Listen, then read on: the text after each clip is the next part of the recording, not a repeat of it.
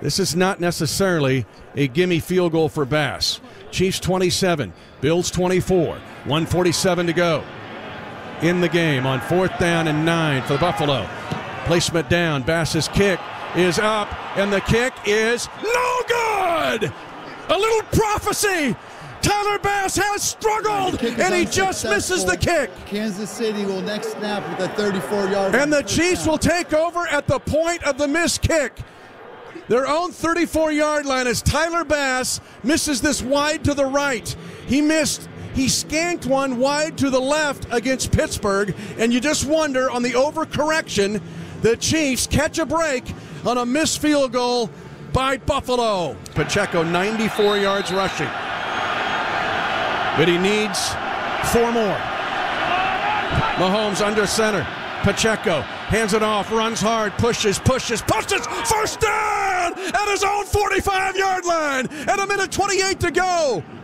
Gaining just enough to move the chains. And Mahomes is high-fiving everybody on the sideline. And Pacheco runs hard, Jersey tough, to get a first down. This will mean victory for the Kansas City Chiefs. And when you run the ball like that to get the first down, you take away the soul of the other team. Yes, sir, and it's great to see an amazing win. An amazing divisional playoff victory. The clock is at 42 seconds. The Bills are out of timeout. You remember the Top Gun, the first Top Gun movie, when they were ripping the pilots? And Tom Skerritt walks out and they said, well, that'll pretty much cover the flyby.